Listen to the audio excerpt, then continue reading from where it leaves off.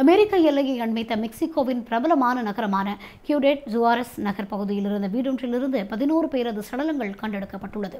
நாட்டின் வன்முறைகளை தடுக்கும் முயற்சியாக மெக்சிகோவின் புதிய ஜனாதிபதியாக தெரிவான ஆண்ட்ரஸ் மனுவல் லோபஸ் ஒபராடின் குறித்த பகுதிக்கு விஜயம் செய்யவிருந்த நிலையில் அவரது வருகைக்கு ஓரிரு தினங்களுக்கு முன்பாக நேற்று இச்சம்பவம் நடைபெற்றுள்ளது. 8 ஆண்கள் மற்றும் 3 பெண்களின் சடலங்கள் இவ்வாறு கண்டெடுக்கப்பட்டுள்ளது.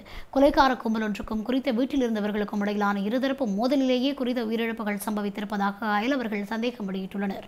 மெக்சிகோவிலேயே அதிகமாக குற்ற செயல்கள் இடம்பெறும் நகரமாக கியூடேட் ஜுவாரஸ் நகர் விளங்கி வருகின்றமை குறிப்பிடத்தக்கது.